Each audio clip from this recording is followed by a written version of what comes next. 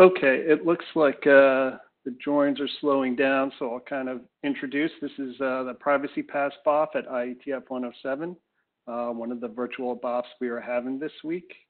There's a couple things to go over here. One is obviously this session is being recorded. Also, please make sure your video is off to kind of conserve bandwidth. You should mute your microphone unless you're speaking to prevent background noise. For queue management, we're going to use the WebEx chat window. You can use +Q to add yourself to the chat queue, to the microphone queue, and -Q to remove yourself from the queue. So that should be primarily what we're using the chat window for in WebEx. Other kind of conversations should be used in the Jabber room. We may also use the chat maybe for a couple other purposes, but chairs will let you know when it's appropriate to use the chat outside of the +Q, -Q. As I mentioned before, the virtual blue sheets are in the Etherpad, also where the notes are being taken. So you just may need to scroll down or up to find the section where you can log your name in. And finally, we do have a Jabber room. Please join. I think we have a couple folks monitoring that room. So to get started, your chairs today are, I'm Joe Salloway, and we also have Ben Schwartz. I don't know, Ben, if you want to say hi. Hi, this is Ben. I'll be managing the microphone queue in the chat. So please enter the queue with +Q and then wait for me to call your name before speaking. When you speak, please reiterate your name just in case the note takers missed it the first time. Okay. So you're probably all familiar with NoteWell, but we'll put this up anyway to remind folks for a minute or so. So please make sure all of the rules about participation are followed. Okay, so here we are. We're going to start out with, we've gone through the administrivia. We'll start out with a description of kind of the problem statement and use cases from Alex Davidson of what Privacy Pass is, to give everybody an idea. After that, we will want to get a sense of the call if people understand what this is all about. And then we can kind of go on and see what the status of implementations and the status of the drafts are, and Stephen Valdez will present on that. So there'll be time after each presentation to kind of ask clarifying questions to understand more. And then finally, we'll continue on and look at a possible charter. So are there any questions or comments at this point? Not, we'll just jump in. I'll display the slides, Alex, and you can unmute yourself and talk. Hi, this is Alex. You can hear me okay?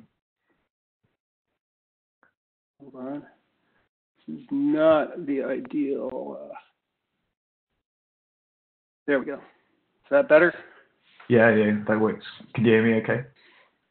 Yes. Okay, cool. So yeah, I'm Alex. I'm a cryptography researcher at Cloudflare. So as Joe mentioned, I'm just going to be walking through some of the problem that we're looking to solve with Privacy Pass and some of the applications and use cases that currently exist. So next slide, please. Cool. So if you don't know, Privacy Pass is a protocol intended for the internet setting and specifically to provide a privacy-preserving protocol for providing proofs of trust attestation. And by privacy preserving here, we intend to preserve the privacy of clients who are providing these proofs. So this protocol was first announced in conjunction with the CDN Cloudflare in November 2017. There's a browser extension which you can use for Google Chrome and Firefox, which is quite widely used. But more recently, we've also seen usage in development by other organizations, such as the Chromium and Brave browsers. Next slide, please. So the problem that we're looking to solve with PrivacyPass is quite a common one. So we have a client and a server, and the client makes a request to the server, and the server has to decide whether to accept that request and process it or not. So this request, we're imagining something to be like, give me access to this resource, or please register this action. And the server will want to know want to have some indication of whether the client is honest or not before it accepts that request. Next slide, please. So to do this, typically what the server will do is issue some sort of challenge to the client. The client will have to solve this challenge before its request is processed. So in the internet setting, this can be something like a Turing test, and essentially what the server is trying to do here is to determine whether the client is human or not, due to the fact that humans are more likely to be honest when they're accessing websites. And once the client has provided a solution to this challenge, the server will accept the request and process it. And here we can think of the server either as just a standard server providing resources, or a server as some sort of gateway that provides access to a number of disparate services that the client can access. So next slide, please. So the problem here is when it comes to propagating that trust. So in the situation previously, the client would have to solve a challenge every time it needs to prove to the server that it's honest. But something that would be really valuable is for the client to be able to propagate that trust to future requests, so that it doesn't have to keep solving these challenges. So what this would look like is the server provides some sort of trust attestation token, and the client would use this token in future requests when interacting with that server, so that the server could accept the request without having to process another challenge from the client. So next slide, please. So this all seems well and good, but there were some major concerns with this model. So if we think of a trust attestation as some sort of cookie, which is usually the way things are done, there's firstly very limited functionality that we can get in the internet setting. So if the server is some sort of gateway and the client is accessing resources on different origins, then this cookie is not going to work because the requests will be cross-origin requests.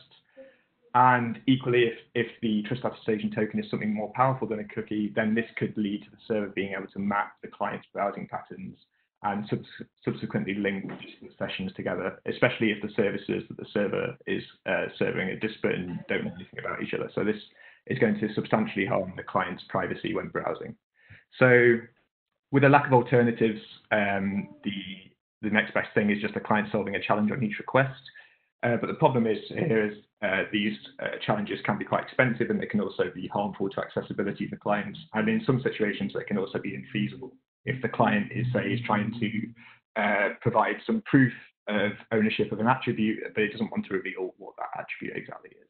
So we need a different solution. So next slide, please. So this is where PrivacyPass comes in. So PrivacyPass specifically is a protocol for producing unforgeable tokens that allow clients to attest to the ownership of some attribute that it owns. And the key property of the PrivacyPass protocol is that the tokens that are redeemed are unlinkable from those that were originally issued. So in other words, the tokens, when they're redeemed with the server, do not reveal how or when they were created, even though the server themselves issued them. So next slide, please. So how does this fit into the workflow that I brought up earlier? So we have the challenge solution that the client provided previously, but it also provides an extra message, which is the request tokens. So this requests some PrivacyPass tokens from the PrivacyPass server. And then when the server decides to accept the challenge solution, it also issues some tokens to the client. And this is known as the token issuance phase. And next slide, please. So in a future request, the server may issue a challenge, or the client may just send a redeem token message itself. And this redeem token message entitles the client to bypass whatever challenge the server wants to provide to the client. So the key thing here is that the client no longer has to provide a solution to the challenge. And these redemption tokens, as I mentioned before, are unlinkable by design. So the client can use these across origins, and the server, and it does not reveal to the server when they were issued, and the client doesn't have to process these extra challenges. So next slide, please. So how does it work? So the underlying mechanism for the Privacy Pass protocol is this cryptographic protocol for computing what is known as a verifiable oblivious pseudorandom function. I'm not going to go into the exact details of what one of these constructions is, but there is a draft specification that's currently being worked on by the CFRG, so you can read that. And in the protocol document for Privacy Pass, which Stephen will talk about in his session just after this one, we implement the Privacy Pass API using this functionality. Next slide, please. In terms of the additional costs, so we're just talking about the additional cryptographic data we have to send in order to instantiate the Privacy Pass protocol. So for the issuance phase, we have the request tokens and issue tokens messages. And these messages are proportional to the number of tokens that are being issued to the client, multiplied by essentially the size of the cipher suite we're using. So here, the 65 bytes corresponds to the largest cipher suites being used in the VOPMF draft, so these messages are going to be less than or equal to 65 bytes per token. In terms of the redemption phase, the redeemed token is much smaller as a constant size, essentially corresponding to an authentication tag, which will be around 64 bytes. For the computation, I'm just going to be focusing on the public key cryptography operations because these ones are going to be the most expensive, so these essentially correspond to the same operations in the TLS handshake. So in the issuance phase, we have a slightly more expensive set of computations, so the client and server perform 3 or 4 of these public key operations per token. But in the redemption phase, we have a much less expensive computation, so the client doesn't have to perform any of these, and the server just performs one to validate the token. So next slide, please. So moving on to the applications, as I mentioned before, Privacy Pass came out in collaboration with the Cloudflare CDN. So the Cloudflare CDN uses Privacy Pass as an abuse prevention mechanism in order to improve accessibility to clients that interact with Cloudflare's internet captures, which they use to protect their customer websites. So essentially, what happens is when a client interacts with Cloudflare and has to perform a capture, if they have the Privacy Pass browser extension installed, the Cloudflare CDN will also provide the user with Privacy Pass tokens. And when a user then navigates to other origins that are behind the Cloudflare CDN, they can provide these tokens, and they don't have to complete the captures. And the unlinkable property means that Cloudflare can't map the user's browsing patterns. And a second use case, which also corresponds to the abuse prevention application, is related more to the online ad platform space. So essentially, these ad space providers can use Privacy Pass tokens to ensure that ad clicks are being made by non-fraudulent actors. So what this means is ad space providers need to be able to ensure that clicks on specific ads are made by clients that aren't bots, and they can use the Privacy Pass tokens to propagate trust. And there are 2 applications which highlight this use case. So firstly, the Trust Token API, which again, Stephen will talk about next in his talk, is an API that intends to be used in browsers, and the Chromium browser has registered an intent to implement, and essentially will just provide the ability to use the Privacy Pass protocol to propagate trust over HTTP. And Facebook have also highlighted a use case which is based on a variant of the Privacy Pass protocol with slightly different cryptographic implementation, essentially for the same application. So next slide. And the second application which we've seen quite recently is one based around anonymous currency. So the Brave browser allows Brave clients to use this form of currency known as basic attention tokens, or BATs, to purchase services internally in the browser. And Brave uses a variant of the Privacy Pass protocol to provide these BATs to clients. So essentially, the clients have to perform some authorized action, such as watching a sanctioned advertisement. And when they do that, they receive Privacy Pass tokens, and these Privacy Pass tokens can be cashed in for BATs without being able to link back to the initial authorization. Secondly, we have an application based on providing anonymous receipts for prepaid services. So leased authority, the security consultancy, use PrivacyPass as a mechanism for providing proof of purchase and for an access control mechanism linked to their private storage API. And this is also an application highlighted by the Open Privacy Group. So next slide, please. So yeah, just to finish up, and just to conclude, so PrivacyPass is intended for the internet setting, and we think it provides quite unique properties as a trust-based attestation mechanism for propagation of trust on the internet. And we hope to form a working group that will standardize the usage of the protocol and the specific implementation considerations around creating an ecosystem around that includes multiple issuing servers and multiple clients. There were many open questions around this, and again, these will be covered in Stephen's presentation. But yeah, happy to answer any clarifying questions around the problem and use cases. Thank you. Okay. We now have some questions. Dave Thaler, you're first up. Hi, this is Dave Thaler. My question is back on slide 8, I think it was, which was about the problems. Actually, maybe the slides around this. This is fine to leave up on the screen. I have 2 questions. One is, do you see the scope of this as, I guess, this presentation, this protocol, this BOF, as being web context specific or more general than just web? That's the first of 2 questions. And my second question is, what do we think the relationship is between this problem, and again, my questions are on the problem space right now, the solution on the problem space. What's the relationship? What do we think the relationship is between this problem and the problem that the RATS working group has tried to solve, given that that one is about attestation 2? Now, I will give a partial answer to that myself, which is the RATS group is chartered to do architecture. And so if you look at the diagrams here, they match almost identical to what the RATS group has, but the RATS group is not chartered to do protocol. And so it could be that the relationship is RATS does the architecture and some of the formats, but not the protocol.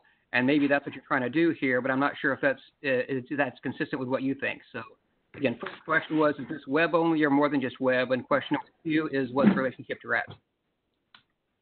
Yeah, so I think the scope of this working group is web only, in the sense that I think PrivacyPass itself as a protocol could be used in different situations, but I think the scope of the proposed working group would just be in the web context. On RATS, that's not something I know so much about, but happy to have more discussion on that. I have to admit I don't actually know too much about that working group. Okay, so thank you. I think it is very closely related, and my comment is just the more closely it is, the more coordination and less duplication there should be. Thank you. Just to jump in quick as AD, this is Ben Kaduk. My understanding is that RATS is interested in providing sort of verifiable information about the client or the entity itself, and that many of the use cases here for PrivacyPass are not as much about the entity as opposed to something that is done, roughly like a proof of work. All I can say is both diagrams match exactly the diagrams that's in the RATS architecture right now. And so, for example, the server is asking the client to attest that the client is a human and not a bot, for example. And so you have a capture or something like that. The thing that comes back is the equivalent to what RATS would call evidence. And then the token that gets issued is equivalent to what RATS calls an attestation result. And the back and forth flows on these slides match exactly what's in the RATS architecture. Yes, I agree, and it's definitely a question we should look more closely at. I just want to give a little bit of background about why it's not intuitively coming as the same thing. And back to the queue. Yep, Brendan Moran, you're next in the queue. I just want to know whether the tokens are transferable, and if they are not, how you prevent them from being transferred, and if they are transferable, what this is for.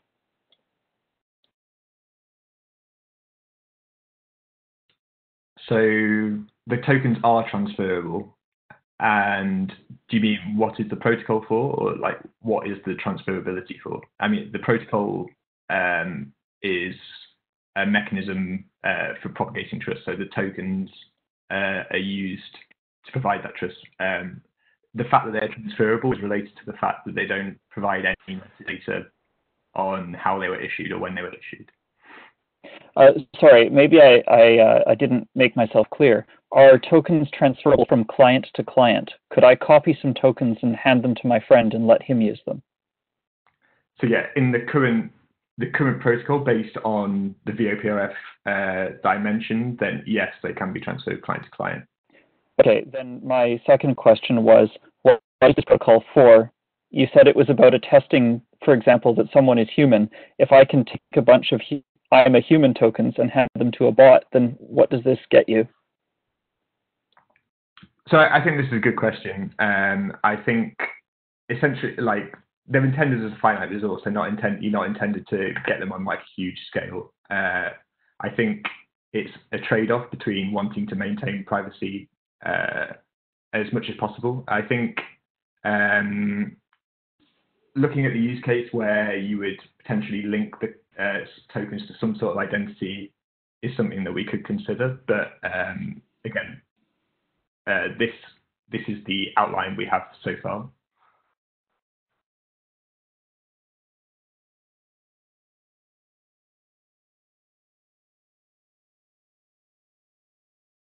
Okay, Martin Thompson. Yeah, Martin Thompson. So my question has to do with the amount of information that is propagated across the transfer of information. So you talk to an issuer of tokens, and then you talk to another entity, presumably, although your diagrams have often shown the one entity involved. You talk to another entity who redeems the token. How much information traverses this path? And is there any intention to allow the client to add information to this attestation that it generates? So in the protocol document, we talk more about the different architectures you have for the server. So I guess you're talking about the client would redeem the token with someone who would then forward that on to the server that actually checks that. So in terms of extra information, I think this is something that would be handled in what will become the HTTP API document, I think, and also corresponds to I'd maybe include adding metadata to the exchange. But I think for now the protocol works just with the cryptographic data involved. So I mean, the way I presented it is you would just transfer this cryptographic data across, and that can be verified on its own without additional data. Okay. Well, maybe I'll take this up later. I think this is an important question. Giorgio Nicolas, you're next.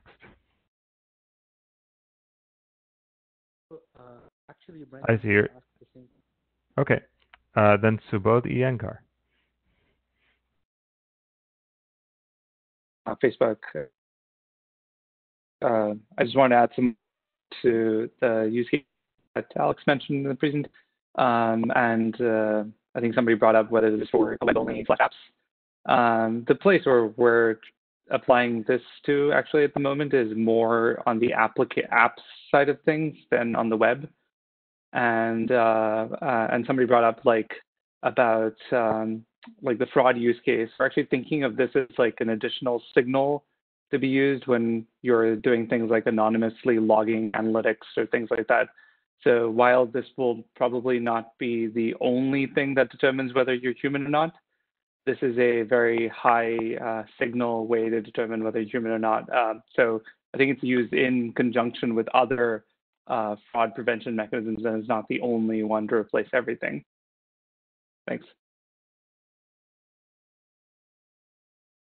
Daniel Migaud, you're next. Yeah, so maybe Subodh just answered to that, but it's not clear to me. Is that an issued token, let's say provided by Cloudflare, could be used with Facebook, for example? So Alex, Davidson speaking. So the current cryptographic implementation just allows symmetric verification, so the issuing server must also be the one that verifies the token. Okay, thanks. Mariana Rakova. Hi, Mariana Raitova. I first wanted to ask a procedural question. If we want to respond to some of the previous comments, is there a more effective way to do it rather than going through the loop? In particular, I had the answer here about the transferability.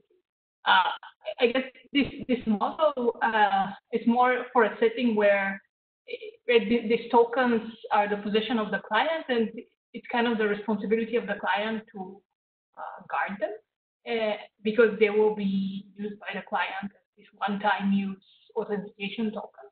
So I think this protocol works in this model that if somebody steals the token, then yeah, they can use it, and this is kind of entangled with the anonymity property. Essentially, you can think of this as stealing your credential in any other anonymous authentication scheme. Right? So stealing the token is not so much about transferability, it's about stealing your credential. Thank you for the comment. Anthony Nadalin. Tony Nadlin. Question is, who do you see as issuers of these tokens, right? Because that can potentially be a big fraud issue. So do you see this as a registry of token issuers, or how do you select who can actually issue these trust tokens? Alex speaking. That's a good question. So this is going to be covered, but essentially the idea that we have in mind currently is that there'll be some central authority that monitors the issuers that are valid at any one time. So there will be some sort of registry of issuers that can issue these tokens, and they'll have to register in order to be able to do that. And like they have to publish some sort of like public cryptographic data in order to be able to issue tokens successfully. This is something that we cover in the architecture document currently. But yeah, again, Stephen will touch on this in the next talk. Thanks. Thanks everybody for your comments. We've drained the queue, so we can move on slightly ahead of schedule to the next set of slides, or the next slide. So Joe, over to you. Okay, so let's switch gears here. And so Stephen, if you're around, you can unmute. Yes, Stephen Valdez, Google. I'm going to go over quickly the drafts, key management ideas, and implementations that we have so far, just as a idea of what the current state of the ecosystem is, I guess. Next slide. Next slide. So the first draft we have is the Privacy Pass protocol draft, which is a lot like the previous presentation. It covers a lot of the cryptographic protocols, how client issuance and redemption steps actually work, and the requirements of the underlying cryptographic protocols. Right now with VLPRF, it's possible that we extend this with other protocols, and there's the extension policy included in this draft to discuss that. And part of the working group would be to tighten up this draft and see what sorts of extensions we would want as part of the core protocol itself. Next draft, or next slide. The second draft that we have is the architecture draft, which goes more into the sorts of requirements on client servers and the considerations we need to worry about. Particularly, it exposes interfaces that can be used by different applications, use cases on top of Privacy Pass in order to call into the protocol itself. Things like how the issuer would store keys, retrieve keys, and do the actual messages that communicate with the client. A large portion of this draft is also about how key management works, which we'll discuss a few of the options, including what's currently written. The privacy considerations, since while this does limit the amount of information that can be transferred between the issuer from the issuance time to redemption, there is still at least the one bit of information that is leaked between issuance and redemption, and there's concerns about user segregation if you allow a bunch of different keys for one issuer and other forms of tracking and identity leakage. And as we clean up this document, we'll need to discuss more about the privacy trade-offs that are necessary to support having these like key rotations, even though having additional keys might allow you to do additional bits of data leakage. There are also security considerations in a malicious client might ask for 500 privacy pass tokens, and then on a malicious website or malicious endpoint, it would redeem all of them, forcing the client to lose all their tokens immediately. We also discuss extension policies on the wider architecture side of things, how other applications would build on top of this, instead of how in the previous draft it's mostly about the core protocol itself. Next slide. As an example, one of the drafts we have initially is the HTTP API draft, which talks about how to build on top of the previous architecture draft for a HTTP use case. It currently talks about the wrappings that you would use to send protocol messages over HTTP headers, the sorts of key management requirements that HTTP clients, notably browsers and websites that use these APIs, would have to abide by. And there's a example of a potential extension called delegated redemption, which is a way for, at least in the web ecosystem world, the ability to, given a privacy pass redemption, send it around to other parties without leaking any information. That way, every website isn't talking to the issuer every single time. And the extent of how much we want in this HTTP API doc is also a thing that we need to discuss as a working group, see what is valuable here. There's a interaction between this and W3C in terms of also kind of an HTTP API, the sorts of like JavaScript APIs, fetch APIs you might need to support the use of privacy pass in the web ecosystem. And some of that might need to be discussed here, and other parts may need to be a liaison with the W3C. Next slide. So before hi, this is Ben Schwartz. Before we go on, I just want to ask if there are any questions about the drafts before we move on to talk specifically about key management.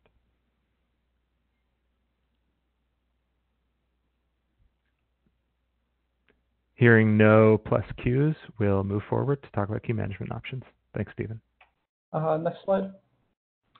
So one of the big things that need to be determined for privacy pass is how issuers manage their keys. In an optimal world, an issuer would have a single key that they use to sign every single privacy pass token, and that means that that one key is the one that's always used.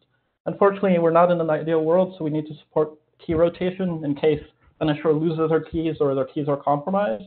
But we need to balance that with the problem that multiple keys being in use can allow for user segregation, or even on Friday, the issuer may sign privacy pass tokens for one bit of information. On Tuesday, they use a different key to sign for a different bit of information. And we also need to somehow have a way that you can audit that a privacy pass issuer hasn't been changing their keys and presenting different keys to different users. Next slide. So there's a couple of options to do key management here. The first one is that clients would just get their keys directly from the issuer.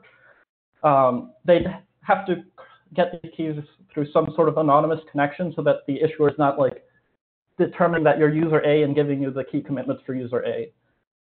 You'd need some sort of auditor to try keeping track of if an issuer is presenting different viewpoints to different clients, and for the most part, that's only a mitigation. So directly fetching key commitments from an issuer is kind of a messy and not great from a privacy perspective option. Next. The second option is having some sort of trusted proxy that is responsible for doing this fetching of key configurations, and then clients would fetch it from this proxy. You would have to trust this proxy so that they're not presenting different viewpoints of the world. But if you do have some sort of trusted party, be it your UA or a third party like university that is doing all the fetching and then storing of the key commitments locally, you wouldn't have to be worried about the issuer itself presenting different key commitments. Next slide. The third option, and the one we currently have written in the IETF API document, is a commitment registry, some sort of append-only log, where all issuers would append their key commitments to this log, and all clients would be fetching the key commitments, either from this log or from the issuer directly, as long as the issuer presented some sort of inclusion proof. This does require a slightly bigger ecosystem where you have this sort of append-only log, but it does allow for a cryptographically assurance that this key commitment has been reported to this log. Auditors could then keep track of what key commitments have been reported and take note of their rotating key commitments too frequently. Clients could have policy for the rate of key rotation allowed. And the log itself could just say that if you're receiving a new key commitment every 5 minutes, then that's probably not a valid key rotation policy. We need to figure out what some recommended policies would be for like how often an issuer would be allowed to rotate their keys. Next slide. So throughout all the documents, there's a number of open questions. These are a few of them. There's the issue of malicious clients getting tokens and then spending them multiple times in the case that an issuer has different endpoints. You need some sort of eventual consistency, otherwise a single token can be redeemed 5 times for the 5 different data centers an issuer might be running. Another problem is how a client and the ecosystem as a whole would be detecting malicious servers. Clients would need to have some way to talk with other clients to say that they've seen a different viewpoint of what keys the issuer has presented. This is somewhat solved if you do something like a log approach to key management, but if you do a simpler approach, which is just the issuer gives you keys directly, you need some sort of way to determine that the issuer has been acting poorly. There's the question of key rotation windows, the balance between how often you want to rotate for security versus the privacy implications of rotating your keys too frequently. And then there's the question of if you allow 5 million issuers, then you get 5 million different tokens, and each of those represent 1 bit. So there are some privacy considerations for having a massive collection of issuers, but you also want to avoid consolidation and limiting problems with limiting the number of issuers that exist in the ecosystem. There's possible solutions for this where instead of limiting the number of issuers, you might limit the number of redemptions that a particular site or endpoint would do at a time. But these are considerations and open questions we need to go over. Next slide. And then in terms of current implementations and APIs that exist, Cloudflare has their Go JavaScript challenge bypass extension, which was one of the original reasons behind Privacy Pass. Brave has a Rust JavaScript implementation for their bats that Alex mentioned earlier, and Chrome is beginning to implement a variant of this for HTTP based on the HTTP API in C and JavaScript. Next slide. Or I guess that's like last slide. Ben Schwartz here. Joe, could you go back to the open questions slide? Thank you. Ben Kaduk, you're up. Hi, Ben Kaduk here. I just want to clarify for the detection of malicious servers, is that to detect malicious token issuers or token consumers? This would be mostly for token issuers. If a token issuer and a token redeemer were 2 different parties, you'd also want to detect that, though I think the issuance is the more interesting problem here, since at issuance time is when the issuer has information about the user. Right, thanks. Subodh Iyengar, you're up. Subodh Iyengar. For the double spending system, do all application profiles need perfect double spending kind of protection, or it seems like we have a variety of different applications, and as we kind of standardize this thing, we'll have more and more new applications, and like it doesn't seem like every single application might need a double spending, kind of strict double spending kind of requirement.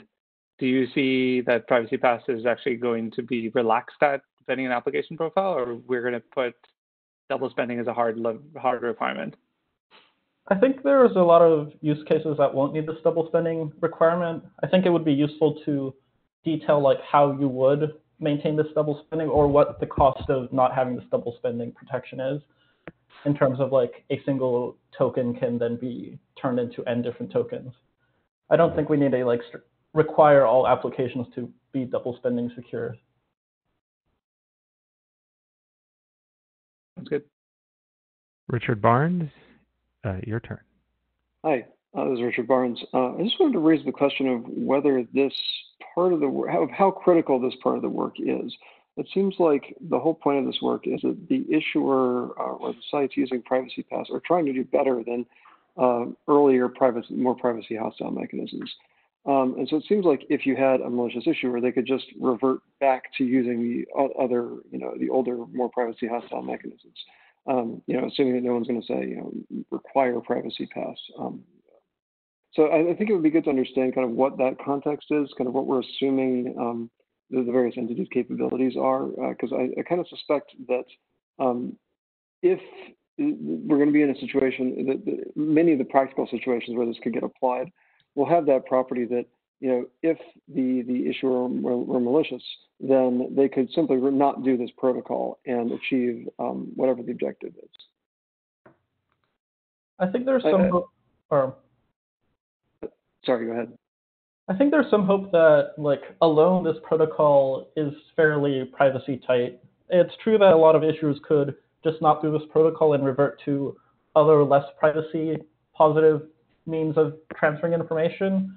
So I know some browsers have been working on reducing the privacy negative abilities of malicious actors. Yeah, and I just to be clear in terms of kind of deliverables for this work, I think I would be tempted to view it as acceptable to simply clearly describe the privacy properties of the protocol itself and kind of deliver an initial protocol with just a clear description, even if there are some of these questions remain unaddressed in the first version. I think it's still valuable to at least talk about what these privacy issues is, even if we can't completely solve them. But I think it's worth attempting to solve at least the ones we can with the protocol itself. And I guess that's somewhat of the split between the core protocol doc and the architecture doc. Yeah, just conscious of keeping scope achievable here. Dave Thaler, and I think we'll close the queue here. Yeah, this is Dave. So I'd asked this question in the Java room, and I haven't gotten an answer that I understand yet, so I'll ask it here. Why is double spend an issue? I understand why your token might want to have some notion of an expiration time, but how does it matter, or why does it matter how many uses it has before it expires? So for some use cases, it's possible that the issuer knows that this user has been active on this website for 2 weeks and only wants to give them 12 tokens, because a user that has been active for that long, that's how much they trust that user. If you allow double spend, then that means one token can just be sent to 5 million malicious people. So if you have one human, they could do this whole transferring thing of copying their tokens and giving it to all their bots, and then their bots could use up these tokens. So you only partly answered my question, because you start off saying, well, let's assume that you only want to give out 12 uses. That's the part that I'm questioning. Why is it you'd only want to give out 12 uses, which might take 12 milliseconds, might last for 12 milliseconds, or it might last for 12 months? Why would you not say you can use it for the next 12 minutes, regardless of whether it's 12 attempts, 20 attempts, or one attempt within that 12 minutes? This partially goes back to the transferability question, and these tokens aren't bound to a specific user. So if there's a malicious user that is able to get one token, you don't want that one token to be used arbitrarily many times across arbitrarily many clients. So the issuer wants to choose some number of tokens that they give out that they're willing to pay the trade-off of they may be passed on to bots or other malicious actors. Okay, so you're saying it's a workaround for not being able to solve the transferability problem. It's not a great workaround, but it's the best you have, is what I'm gathering. Partially, yeah. I mean, there's also a user who's been on your website for a long time, you're willing to give them more tokens or maybe more longer-lasting tokens. So yeah, that's what I'm asking. Yeah. I completely agree with having, how long this stuff is valid for, but my question was, why does the number of uses within that time matter? And you're saying it's the closest thing you have to a mitigation against transferability. And also, if you want a longer time span for the token to be valid, we don't have a mechanism for changing that expiration date that's not privacy leaking. So giving them more tokens that they can use for longer, I guess, is also a way to transfer that, like having a longer expiration time. Can I just jump in here as well, Alex Davidson? So also the client may not want to use the same token over and over again because that will leak. It will link all the sessions together that it uses that token in. So it's in their best interest in some cases to be issued a finite number of tokens, and they can use each of those without the server being able to link each one.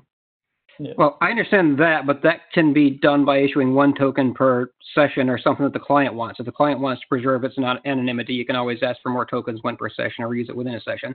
So there are other solutions to that. I think the main answer is what I heard before. So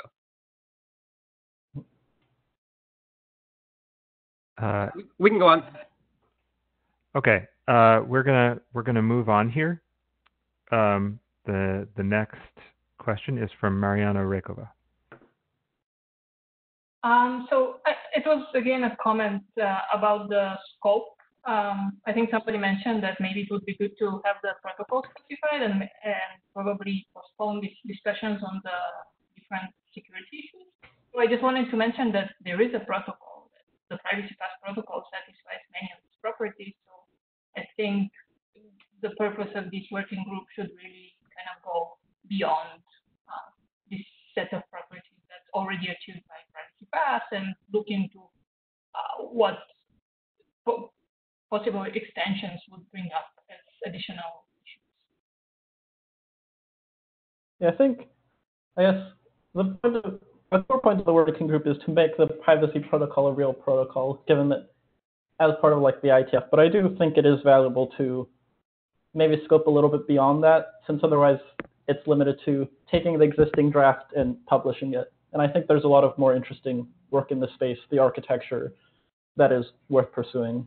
But I guess that's a question for the BOF and the working group as a whole. Hopefully the charter discussion will help us nail down exactly what extent we want the working group. Giorgio Nicolas?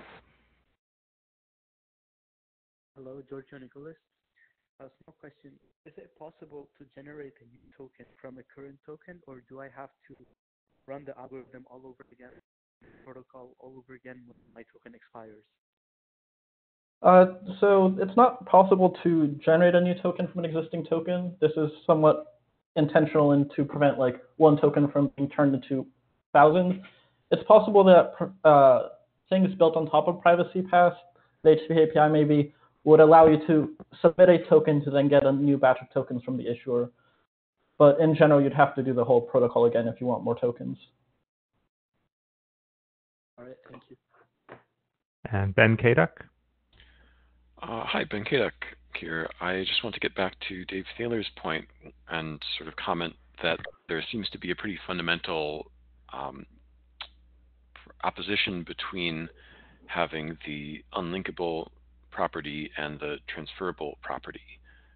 So like one of the goals is that the token use is not linkable to the token issuance event, and it seems kind of inherent or intuitive to me that this sort of implies that your token is going to be transferable and not tied to one single client.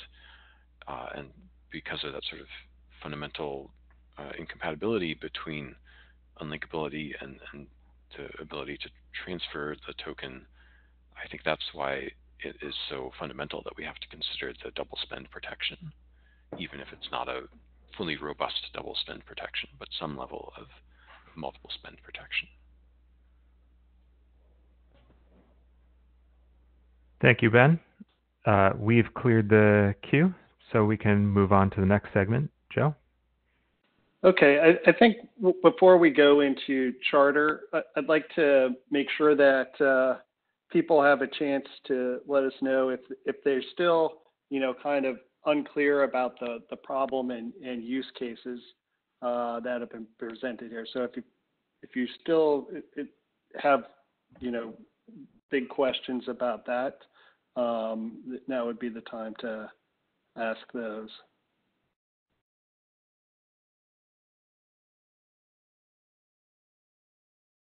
All right, so it seems like folks are fairly comfortable with their understanding of the problem and use cases.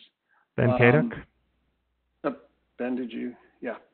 I mean, this is Ben Kaduk again. I just wanted to note that the Jabber room is still pretty active with people who maybe are not super in agreement on the use cases yet.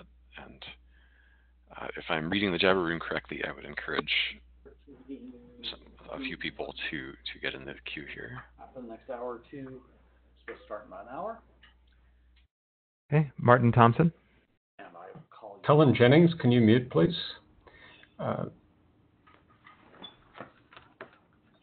He's not listening anyway. Oh, good. Thank you. So one of the things that I've not gotten from the discussion thus far, and I think it's part of the problem that people in the chat are having as well, is the relationship between the different actors in this situation and how much trust each one is required to confer on the others with respect to what their motives are and incentives and that sort of thing. So as a client, how much do I rely on the fact that the issuer is not playing hooky? So we have in Steve's thing, the transparency thing that sort of covered off the question of issuers having multiple keys. But we also have the potential, if the issuer and the party that redeems the token in the end being different parties, the redeeming party could have multiple issuers and use the selection of issuer to also segregate clients. And so I'd like a little bit more clarity about what the goals are with respect to that. I think part of this is the client's going to need to have some policy in allowing only like a website or a party that is requesting a token to be issued to like pre-commit to what issuer they want to use. Like I don't think we can support a case where like you choose an issuer after you know the user's identity, because otherwise I have 50 different issuers for like 50 different users. And part of the idea of having like a registry of the issuers that are registered is that you don't have the ability to spin up a brand new issuer as a client attempts to get a token. So the client, for the most part, has to trust that the list of issuers is reasonable, but otherwise doesn't need to trust that a particular issuer is presenting different like identities to them. I guess similarly. Right. And so that question is central to all of this, and I'm comfortable with this proceeding on the grounds that this is a detail that needs to be worked out, but I want to highlight the importance of it. That's all. Yeah, I think this is definitely one of the big questions that needs to be worked out in the architecture and the protocol specific or the application specific documents.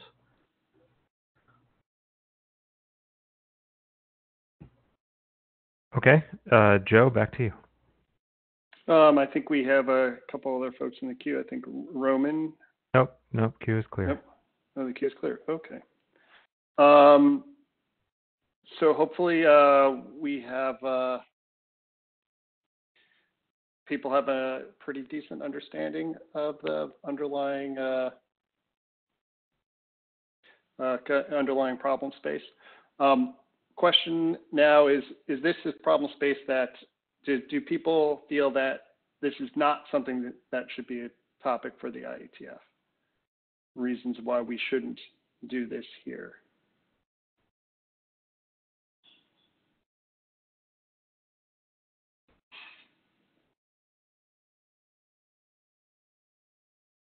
So I think, Nick, are you in the queue?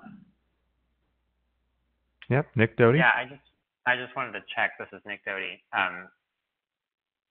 In terms of should we work on this? Like, do we have a sense of diversity of interested implementers? As a user, as a privacy advocate, I think there's a lot of value to this. I would be happy to provide reviews. If it's just going to be a couple of the largest companies that are going to implement it, then it might not need as much standardization work.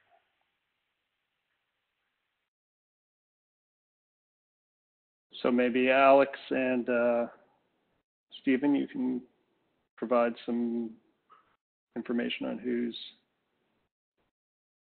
Yeah, so Alex speaking. So I think so as I mentioned in the presentation before, like we have a number of applications that are currently being used. So and we intend to keep exploring them and introducing new applications as well. But equally, we're also looking for wider participation from the community. As you mentioned, like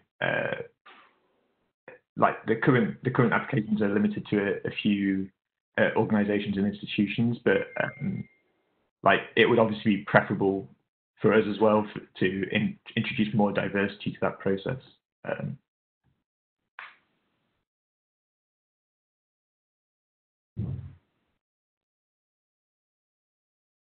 Eli, could you please state your full name? Yeah, so this is Eli Kadori from Intuition Machines. We actually have a service called HCAPTCHA, which is one of the current users of PrivacyPass as well. We're using it for more or less a standard accessibility use case. And so we're not one of the largest companies on the internet, but I think we are quite interested in privacy, and there are certainly others out there like us.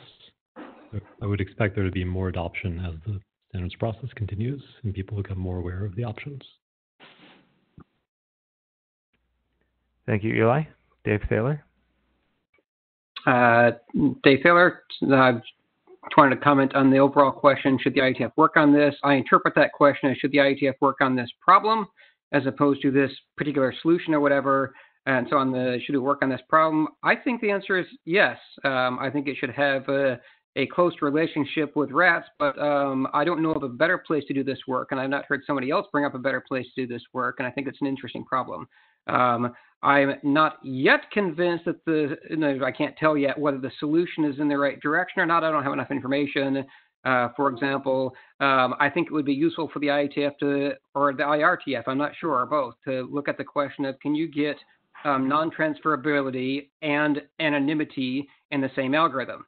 If so, that would be a better thing to build the solution on top of. You still need protocol work either way. And so overall, the answer is yes, but that's what I would want to keep in mind. Thanks.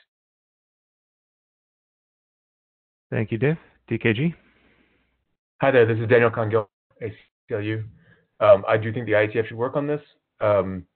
The concerns that are in the Jabber room about the centralization impacts, but there is a lot of centralization that is already happening, and I do value to kind of, if we don't have a bunch of folks about how it works, and a bunch of DKG, I'm having trouble hearing you. It seems like there might be an audio issue. So to make sure that we get all of your comments, I'd encourage you to put them in text too. I'll put them in the Jabber room, but I do think the IETF should work on this.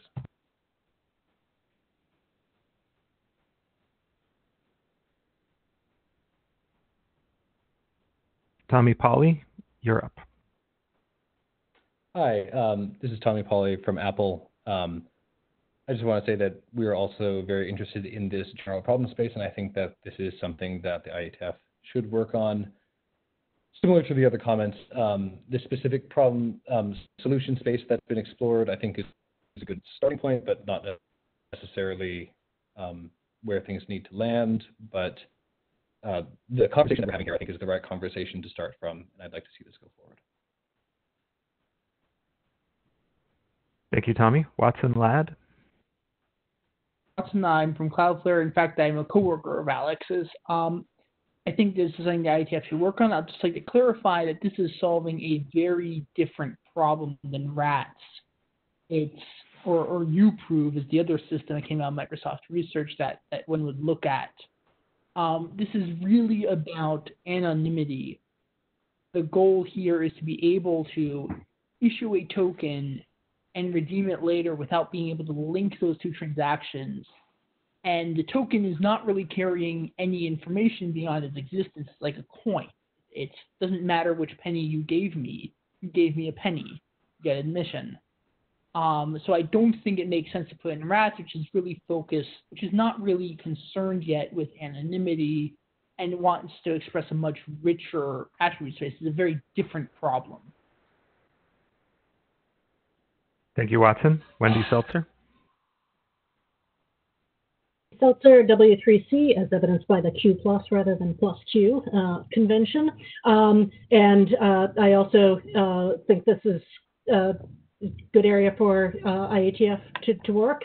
And from the W3C side, we've both seen some interest and are happy to coordinate on the interactions with web APIs.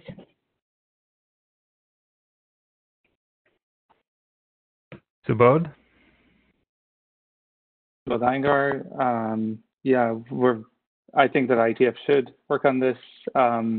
We showed our interest in this by kind of having some private implementations of these. So like it's closed source at the moment, but we also have some implementations of these as well. I'm excited to see an ecosystem evolving around this as a result of like the IETF process and standardizing it and satisfying more and more use cases as we go through this process. And that's why I think that the IETF should predominantly work on this, so that it's not like only fits the requirements of a few big companies as well. Thank you. Andy Nadelin? Nadelin? Yes, Tony Nadelin. I believe this is something that the IETF should work on. I do have a concern over the signed redemption records that come back possibly being used as a form of authentication, you know, if these records wind up getting cached and things like that. So I do think there has to be a little bit more security considerations thought into this protocol.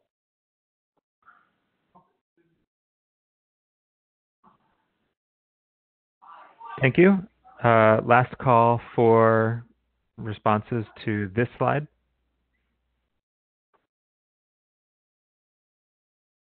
Joe, back to you.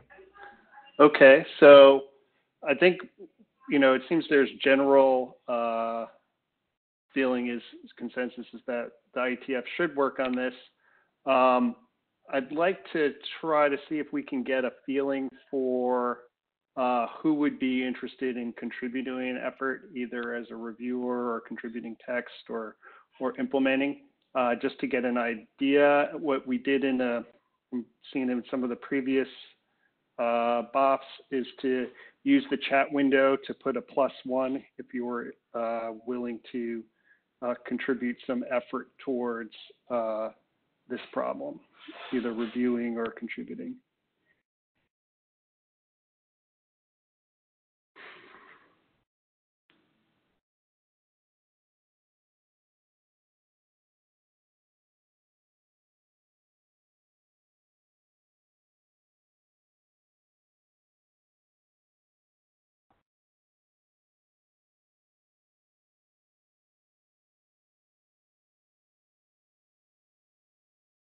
Okay, so there's a fair amount of interest. It's not completely clear how much of it is willing to review versus author or write text. That might be a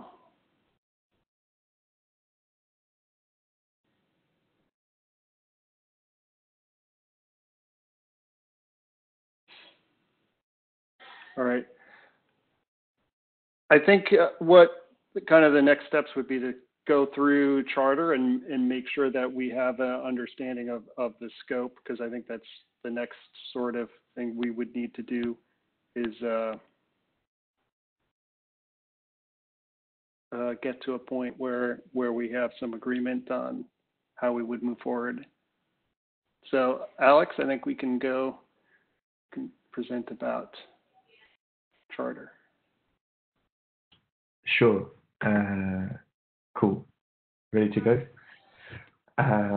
Yeah, so thank you for all your questions and comments. It's been really helpful. I'm just going to present a few slides that will introduce some of the key points in the charter, and then I think we're going to move to GitHub and we'll go through it line by line from there.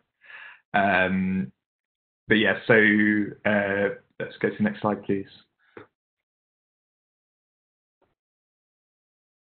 Cool. Hyperlink. Got ahead of myself, sorry. Yeah, so the charter that we currently have lives on GitHub. I've also posted it to the mailing list, so you can read it there if you prefer. This version of the charter was previously discussed and written mostly at a side meeting that took place in January, we're in accordance with a number of individuals. And yeah, so next.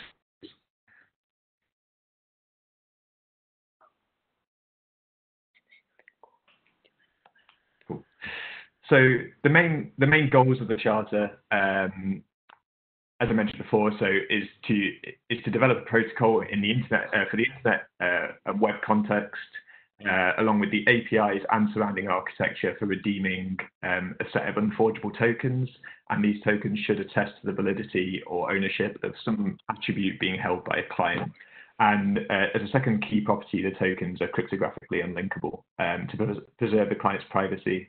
And just on this point, we've had some good feedback about how this interacts with transferability and whether these two concepts are possible to align. And this might be something as well to consider in the chart as well, maybe just as a discussion point in the documents. So next slide, please. So the scope of the working group, as we'll see, is the three core documents that Stephen laid out. So we have the protocol document, which essentially describes the one-to-one message exchange between a client and a server, and the API that's required and the implementation of that API based on the cryptographic implementation that we use. There's the architecture document, which lays out the wider ecosystem that we could construct around that protocol, with the clients and servers that interact together in that ecosystem, and how key management works, and the analysis of the security and privacy concerns around that. And then the HTTP integration, which Stephen touched upon, may be something that we coordinate with W3C further down the line. I think currently we're thinking that we'll write these documents to get a version of them and then coordinate with W3C after, but maybe it would be good to liaise from an earlier point. And then the other commitments in terms of the scope are to obviously provide a detailed and concrete analysis of the security and privacy impact from using this protocol, so that we can properly calculate the privacy budget allowed to each client, as this is the main concern of the protocol, and then a commitment to develop interoperable implementations which can then be used to instantiate this ecosystem. And as someone brought up in the previous round of questions, like the scope of this working group is focused on the web context, but these implementations may well be something that you could use outside of that, but that's not in scope of the working group. So next slide, please. So before we jump into the charter, some of the open questions that I just want to raise. So the milestones for the group are essentially going to be these three core documents. We currently don't have any exact timeframes for those, but maybe this is something that we'd want to agree either now or on the mailing list afterwards. And in terms of those milestones, there may also be extensions that we might want to coordinate, and deciding a policy on accepting those extensions might be something that we want in the charter, in terms of how the working group would review and edit and accept those extensions. And obviously, if there's any other feedback, that would be really useful for us. So I think I'm at the end of my slides. So if there's any questions before I want to jump in, please do ask them. Yep, Ben Kaduk, you're up. Hi, this is Ben Kaduk. If you could go back one slide. So I have two questions, and I think we can answer them separately. So the first question was relating to sort of the milestones, and I think on the last slide you had mentioned that you were seeing these existing three documents as being sort of key milestones for the group. Mm-hmm. But I wanted to sort of ask how strongly we really are tied to that breakdown, as opposed to potential other ways to divvy up the work in the space, and also to ask whether the security and privacy analysis would be bundled into those three documents, or a separate milestone. Obviously, would be a deliverable of the group regardless. So how strongly tied are you to those three existing documents as the milestones? Good question. So I think essentially those core documents were decided in the previous meeting, but so that's what we've currently gone for. But in terms of what we're actually tied down to, like these milestones are malleable in a sense. If people think that some of this work could be incorporated into condensed into fewer documents or made out into more documents, then that's something we can definitely discuss, and maybe that would be the best thing to go forward. And then in terms of the security and privacy concerns, these are things. So I've highlighted them here as I believe they're very important to the instantiation of the ecosystem, but they're things that are covered in the architecture document specifically. Very good. And then for my second question, I think, can we go back one further slide?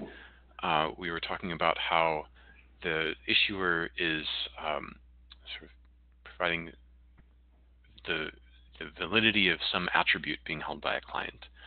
And I was sort of wondering if we see it as pretty fundamental that any single token gives indication of one single attribute, and this has a corollary that any single issuer only issues tokens about that single attribute. I know we've talked about sort of the is a human attribute a lot for the capture-like use cases, and there was a little bit about the Brave browsers. I think it was the BATS token that is sort of one unit of currency in some sense. Do we think it's pretty fundamental to have the single attribute, single issuer per token relationship? So this is maybe something that Stephen may also want to comment on, but I think personally it's a one-to-one relationship between the issuer's key and the attribute that's being considered, in the sense that any one issuer should only be checking for that attribute, and that key and the key they use essentially corresponds to whether that attribute is owned or not. Yeah, that's how I was picturing it in my head, but I wanted to make sure we were all on the same page. Okay, Martin Thompson.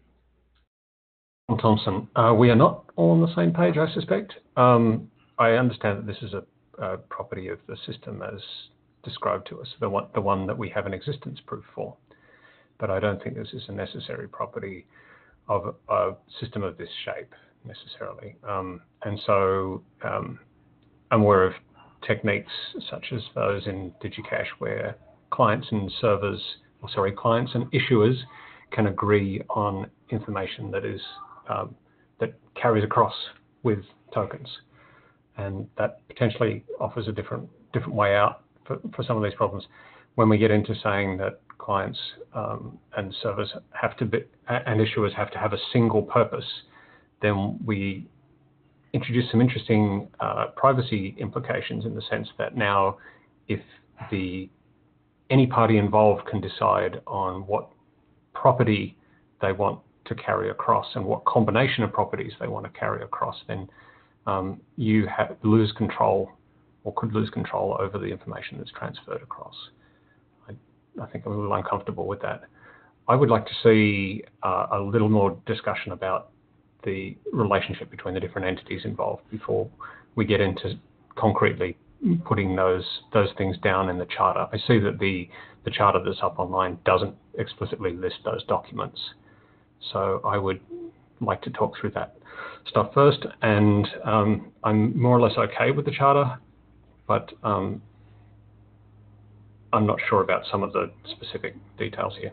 Sorry, MT, just to jump in real quick, this has been Kaduk as AD. When you said that you wanted to see further discussion about sort of the relationship between the entities, would you be proposing that we specifically charter just to do that discussion and plan to recharter before taking on the specific protocol or API bindings work? Probably more along the lines of specifically set out to address those questions first before talking about adoption of any documents. Okay, the presentation here suggested that those documents were essentially it, whereas I think we have a little more flexibility in terms of where the group ends up. Sure, so you're seeing like an initial milestone that is to perform this investigation, and then we can still have other milestones. Great. or add those milestones as it comes along. Yep. Yes. Andrew Campling?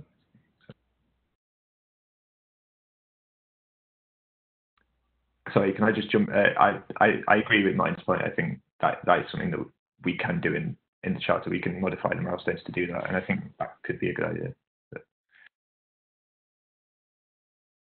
Right, thank you.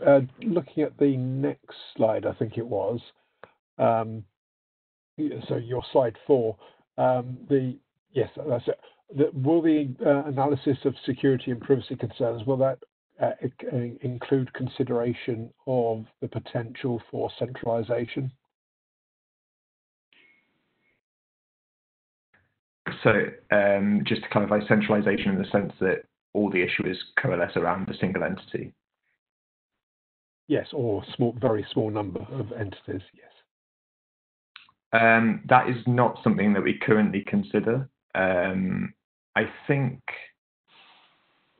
I appreciate the point. I think that is something that could be a problem going forward. I think one of the things, one of the open questions that we have is kind of how this ecosystem is developed, and maybe the way we construct it currently is not how it would continue. But I think partially that would depend on what interest we see, but equally, I think I agree that centralization is an issue, and if it turns out that it looks like we will only have a smaller number of issuers and they will come from all essentially the same few entities, then I think that is something we should analyze. Yeah, I agree. It should. Thank you. Okay.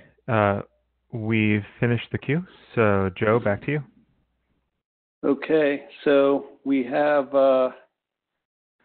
there's been, I see some discussion of charter in the Jabber, but I guess it would be good to kind of go through some of the specific texts and places where people have questions or think the charter should be improved. Let's see, so we have, I think I see Dave Thaler in the queue. Yes, this is Dave. I have a couple of points. I may only cover some of them right now and wait until you get down to other parts. But since you opened it up here, just to repeat some of the previous ones, I think part of the question is whether the charter should constrain the work to talk about the case where the information is about human test versus some other attribute. Currently, the first line implies the answer is yes. If that is the intent, then that sentence is good. If you want to widen it, that sentence is bad. The second half of that is whether it should be constrained to just a web context or not. And the only place that constrains it to a web context right now is down just a little bit when it talks about the API or whatever. I think, and I did a search. Yeah, right there, right below the cursor where it says responses for web-based applications. And so right now the document for one in ACP is web-based, but the rest of the work is not web-based. And so I don't know whether that's the intent here. So right now it looks like the entire intent is to scope it to human, but only that one particular item is meant to scope it to a web. And I don't know if that was what was desired. Alex or Stephen? Alex speaking. So I think this is essentially just an issue of the text, but I think I agree with your point about human. I think we could probably extend beyond human to client. There was a reason that we chose the word human initially that I can't remember, so maybe if someone wants to jump in and remind me of that. But I think the crucial thing here is that we're scoping to the web context. Okay, then so there you're saying the entire thing should be scoped to a web context, not just point number 3, and so that's not clear in the existing text at all. So in other words, like the very first paragraph or something like that may need to be updated to talk about it, to scope it specifically down to the web context. I agree with the notion of, hey, let's scope stuff as narrowly as makes sense to fit the current demands and things. And so saying that this one is scoped to the web is okay with me. Once you broaden that past human, then the questions about relationship to RATS comes up. And so under the first sub-bullet of point 1, where it talks about specify the full cryptographic authorization exchange and terminology. Since you're talking about terminology and often the term attestation came up, then there's going to be terminology relationship issues even if the protocol doesn't overlap. And so I think at least the terminology work needs to specifically say it will coordinate or align or be consistent or get review with RATS or something like that, depending on what we think. Thank you, Dave. Christian, please state your full name.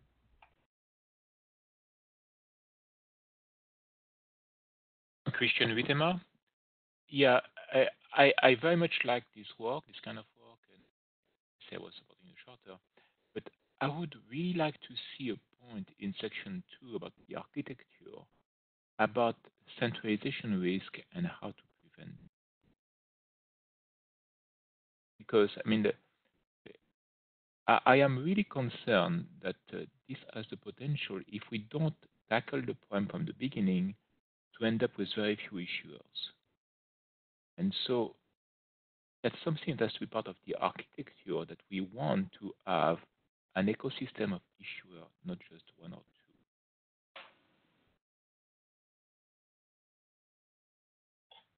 two. Hi, Alex speaking. Sorry, I didn't catch the last bit of your point there.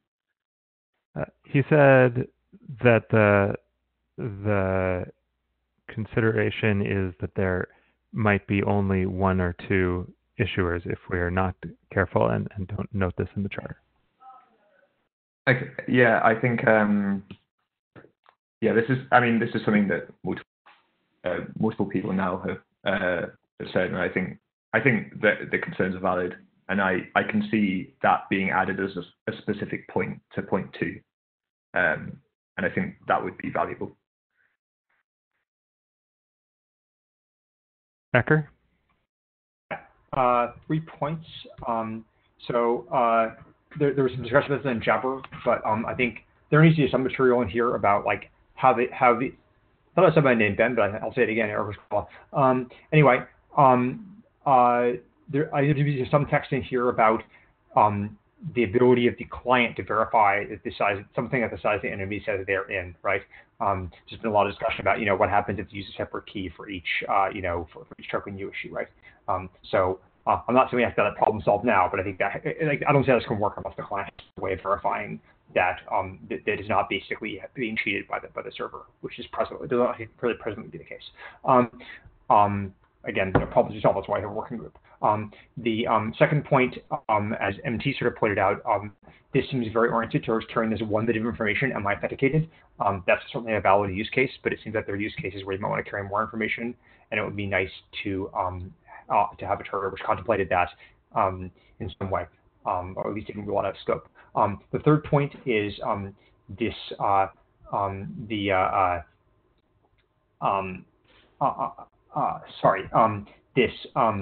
the penultimate paragraph says we hope to have a number of interoperable implementations of clear analysis, security and privacy considerations. I really think that a clear analysis of the security and privacy considerations, along with formal proof, really ought to be a requirement for doing any work in this space. Not a nice to have.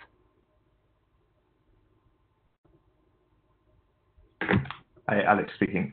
Thank you, Eric. So on your first point, I agree that should be in the charter. I think that maybe is something that we've missed out. So currently we do have the functionality for the client to be able to verify they are part of a certain anonymity set, because they can verify in zero knowledge that the server has used the key it's already committed to. So that is something that we should include in there if it's not already specified. On your second point, I didn't actually catch it, but on your third point, I agree. I think that needs to be reworded as a requirement. So we have a formal game-based cryptographic proof of the primitives. We might want to go a little further down the line, but yeah, that should be worded as a requirement in the charter. So thank you for raising that. But yeah, your second point I didn't. Yeah. Oh, my second point was that this of information, namely this is authenticated, and then there's a discussion of like a bunch of clunky mechanisms for having like more than one bit by like, having multiple keys. But as MT pointed out, there are techniques which are known for carrying substantially more bits in the same kind of anonymous token. Maybe we don't need to have those in V1, but it sure be nice not to have them ruled out by the design. Hey, Ecker, could I toss in a clarifying question here? It seems like as some of the use cases presented described, you can, with the single bit can signal a bigger bucket of attributes that you have done 5 things, and as a result of those 5 things, you get this token. It can signal having done those 5 things later. Is that sort of in the scope of what you're talking about? Or are you envisioning more complex mechanisms? Well, right. Obviously, it's binary coding, so you can do anything you want. But, you might imagine having a token that was like, so imagine, this case is like I have done a CAPTCHA, right? Basically, the people have in their heads as the use case. But you might imagine, this is a user which spent between 1 and 10 hours on the site, or 10 and 20, and 20 and 40, right? And having to carry each of those individual bit is kind of goofy. And so often you want to have a situation where you can carry arbitrary data, which the user is aware of, and the user signs off on, but that's carrying the token. I think Martin alluded to DigiCache as an example of a system which kind of had these properties. So I guess I'm just saying that it'd be nice not to design a system that was like restricted to only carrying 1 bit. Yeah, claims, as we said, claims. Yes, thank you. DKG. I don't know if it work. The more bits you have the protocol carry, or your anonymity. So DKG, we're still having pretty serious audio problems from you. I would suggest that you use the mic. I'm sorry. Subodh Iyengar. I think the bits question, one of the use cases I've seen previously in the past for additional bits of information is more like binding public information to these tokens as well. So classically, one of the use cases that is not enabled by this protocol is to bind some public information. So for example, like in an ad, one of the use cases that we had was like in an ad ecosystem, you want to be able to bind the campaign to an anonymous token so that like you can, that's additional confidence that this token was issued for this particular ad campaign. If you use as is, you could make it work with like multiple keys per campaign attribution, but it makes the ecosystem problems more complicated. So I guess the question is more about like, I think while it is possible to make single bit per thing work, maybe we could consider extensions to the protocol as well, but I think that shouldn't block the fundamental work around this, which is like enabling that transference of 1 bit of information, or like 1 bit might represent a bunch of attributes there. Okay, I think DKG in Jabber says more bits means carved up anonymity sets. So Alex speaking. So just to jump in, I think the thing with the additional bits is, as DKG says, it does carve up the anonymity set. So we'd have to be careful about what we'd want to do if we want to add extra metadata to the tokens. It's conceivable that there's room in there for extra bits without completely de-anonymizing everyone, but we'd have to. I think this is something we'd have to discuss in the drafts and come up with some concrete parameterization for analyzing the privacy of the clients in these. To clarify, sorry, to just suppose Iyengar here. To clarify, what I meant was more about if the clients might have the ability to choose these public bits as well, so which might not carve out the anonymity set. But I don't think it should be a blocker.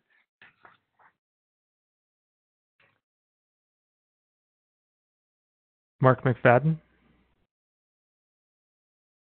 Thanks. One of my concerns here is is this potential for a very narrow band of issuers, right? Basically, these sort of almost prompting consolidation. And what I don't see in the charter is a mechanism to prevent that. In fact, when I think about the three documents, it doesn't seem to me like it could be a feature of the protocol document. And it's certainly not a feature of the API document.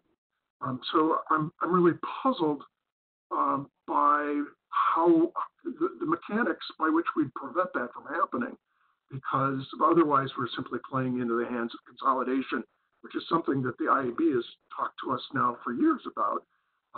And so I'm sort of confused, and I'd like to hear how it is that sort of having a very, very limited number of issuers would be something that we could find a way to prevent.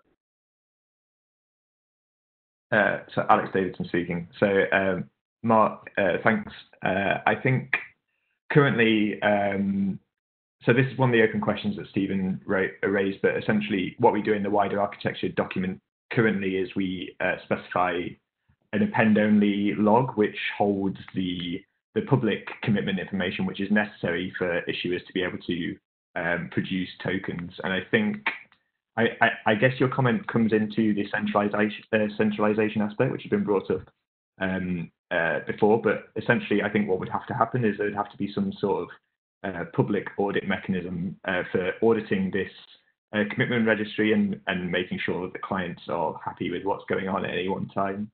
And I think, but again, this is definitely something that's intended for the architecture document, but is not necessarily, we don't necessarily have a great answer for right now.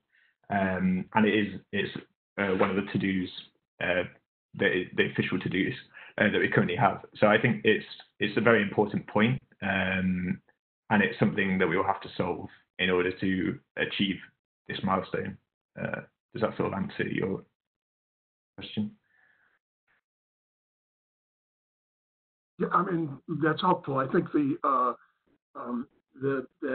auditing mechanism is something that is very difficult for me to imagine because I can't think of a parallel that we have to a model to work from. So I agree with you. I think that is a really thorny open problem. And it makes me worried about the whole enterprise, to be honest. Thanks. Mariana Rekova. Mariana Rekova, Google. I wanted to make a comment about this additional bits. I think whether they're public defined by the client or by the issuer, I think in both cases there is kind of partitioning of the anonymity sets. And I think both of these extensions are valid and interesting extensions for this protocol. And as Stephen mentioned, once these extensions are proposed, they need to be analyzed as well in terms of their privacy guarantees. But I think in either case, you are cutting down the anonymity sets. And the question is like, how do this like map also to the setting where you have multiple keys being used by the issuer?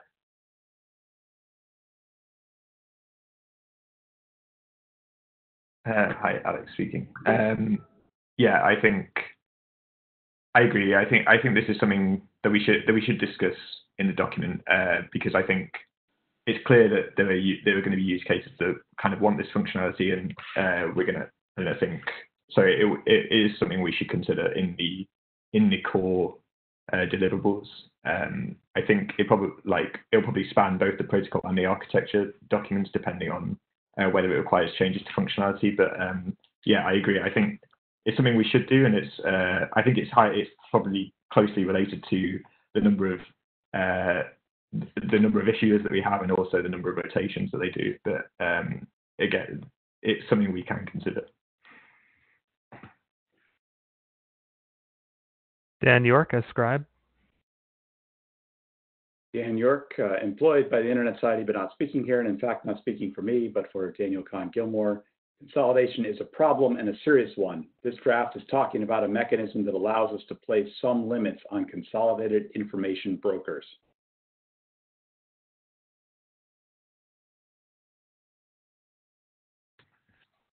Alex speaking. So I agree. I think so. It's clear that consolidation here is something that's missing from the charter, and it's something that we will have to consider at length in the architecture. And again, this comes into sort of like auditing this centralized repository of issuers which are deemed to be trusted by the clients, and we will need a good solution for that.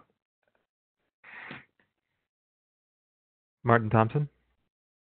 Yeah, Martin Thompson, one of the questions that's come up in the Java chat that I thought worth relaying into audio was the question of what the nature of the information is that we're passing across here, and what clients understand that information to be. So we've talked a lot about the is a human case, but there's potentially a lot of other things that could be carried in this way. And it is very important, I think, for the client to have a good understanding of what information is being carried here. And also then that comes to the question of how in a lot of cases, users will make the decision to authorize that transfer. Stephen Farrell points out that, so is the browser going to make this decision for users? And when you talk about things beyond the is a human, which is something that maybe a browser might assume someone using a browser is willing to advertise, it gets a little tricky. And knowing what that information is so that you can make a decision about whether to propagate it is something that I think becomes very difficult to reason about. Now, whether the protocol needs to transfer that information or not is something that we should debate. Alex Davidson speaking. So thank you for that point. I think that is an interesting point to bring up. I think the third document, the HTTP document, is essentially with the aim of laying out an API that would be natively available in browsers. And I think you raise an interesting point about whether the browser or the human or whatever is making the decision on who to trust. I think,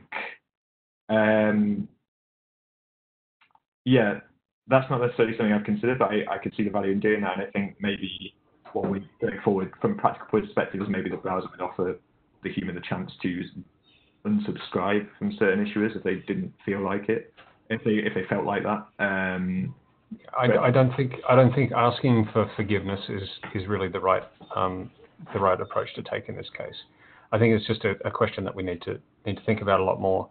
It's not only who is issuing, but it is what for, and the scope of the information that's being transferred. And I just see Wendy's pointed out P3P again. We talked about P3P once already this week, and I would not like to be talking about that again.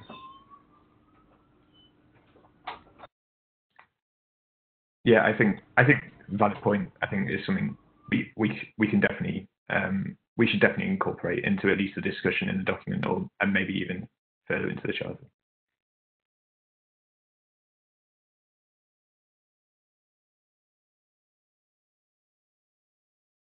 Okay. We have 20 minutes remaining in the time, but we have cleared the queue. Back to Joe for the last steps. Yeah, so it seems like we've had a decent discussion on the charter, and there's definitely work to be done. I encourage people to join the Privacy Pass list so we can work on that in between, after this meeting is done. I guess question for Ben and Roman. Are there things that you would like to see from this meeting that would help you, questions that we haven't asked, or information that you feel would be necessary? So I don't think that there's a whole lot more I would like to get out of this meeting specifically. I think we've already gotten quite a bit of value. We have a large body of interest in this topic, and we've sort of agreed upon several areas or topics that we want to get further discussion on and further text into the charter. So my expectation of the next steps would be to have probably the proponents put together like a first rough cut of how to integrate the feedback we got today into the charter, and then we can continue the discussion on the mailing list as to whether those proposed charter edits are addressing all of the topics that we brought up. Sounds good.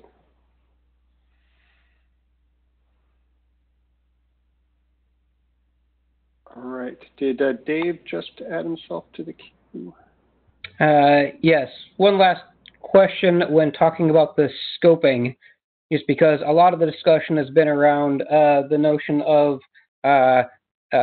transferability or the lack thereof, or non-transferability or the lack thereof. And so the question is really, should the charter scope this discussion to say, to assuming that transferability cannot be prevented? Should it say that such work should be investigated by this working group, or should it say nothing and just leave that to the discussion of the architecture that's done by the working group?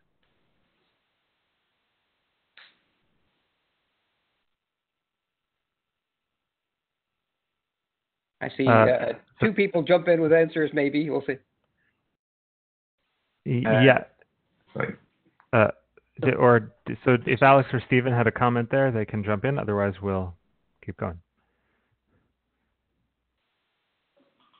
So Alex, can you just repeat the point that I missed?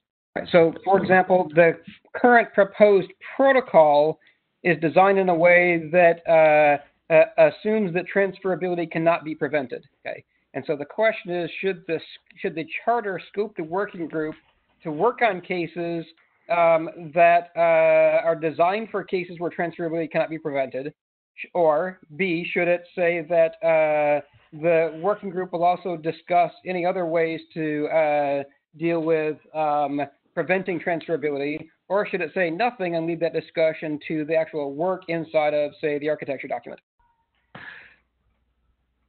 So my personal feeling is maybe that I think transferability is definitely something that we have to discuss. I don't necessarily think it belongs in the charter, but maybe what we could say is something like the tokens must be unlinkable with some provisos based on additional metadata. I mean, it depends on the sort of mechanisms that, if there are future mechanisms investigated and discussed that may make transferability not possible and something that we want to add, then I think that would be valuable. But I think it might belong more in the documentation rather than as a chartered goal.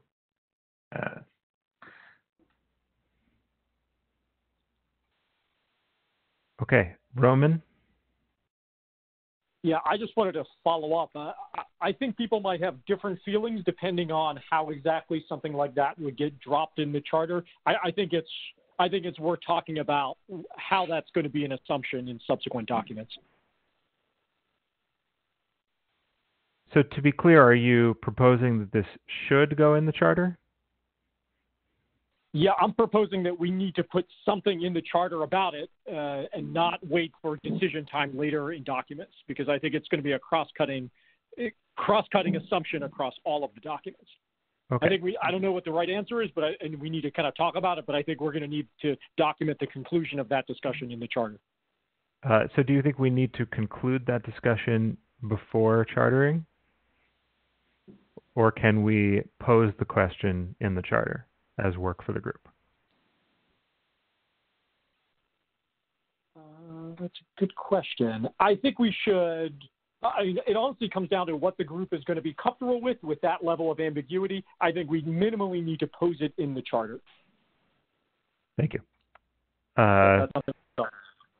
So the next commenter is either Stu C or Adam W. Could you please state your name? Yeah, so this is Stu Card here, sitting with Adam Whitaker. So the issue of non-transferability relates to the nature of the authorization.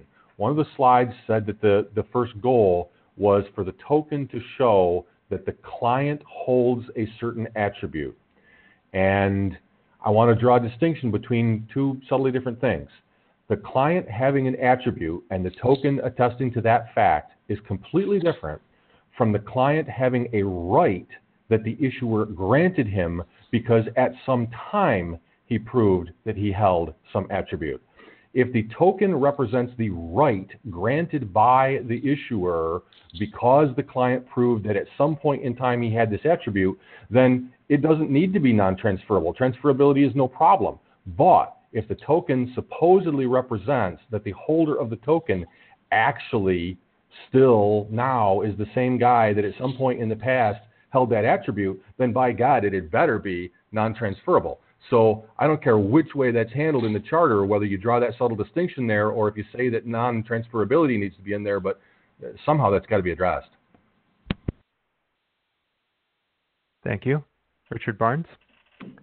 Hey, I was going to touch on this question of transferability again. I actually think Alex was about on the right note to flag this as an issue for study and that we should try and get some precision on.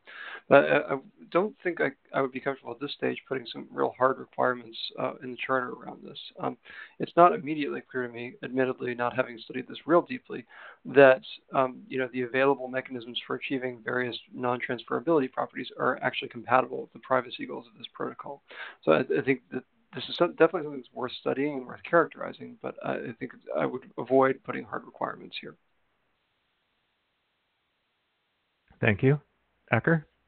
Yeah, Eric Scorla. Yeah, I concur with Richard. In particular, I'm not entirely sure I know how to define non-transferability.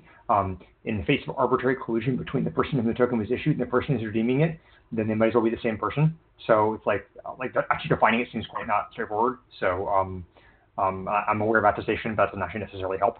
So, so I think we at the I'd like to see someone propose a strict definition certainly before we put it in the charter.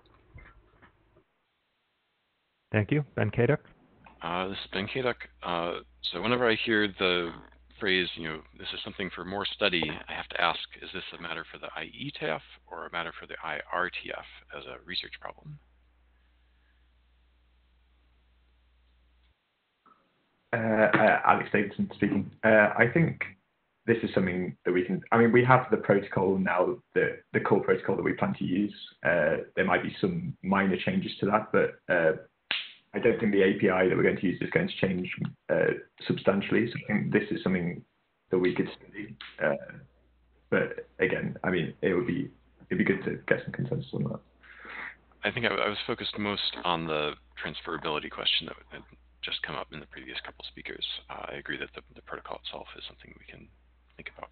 Right, yeah. But the transferability question is inherent to the protocol design. What I meant to say is that I think the transferability, the ability to transfer tokens is something that I think we can do here as part of this process. Thanks.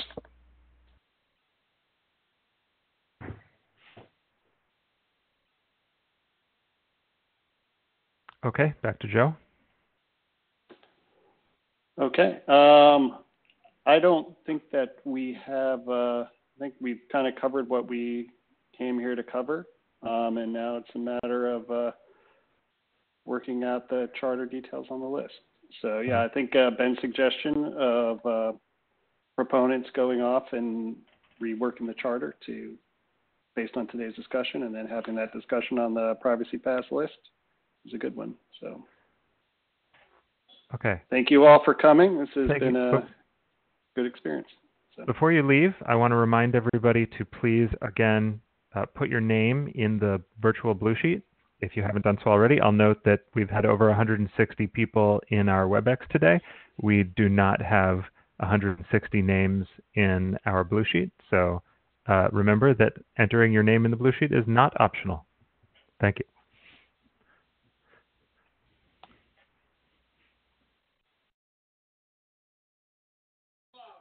Thanks. So I guess we're free to go. You get a couple minutes back before the next session. Goodbye, and thanks for the minutes.